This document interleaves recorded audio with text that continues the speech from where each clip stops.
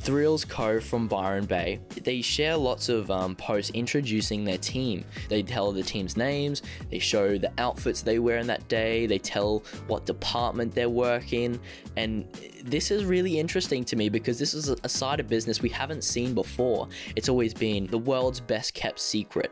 You don't open the doors and look onto the inside of the business. This is actually a way that they're developing their personality. And another thing they're doing is they're featuring guest posts from customers.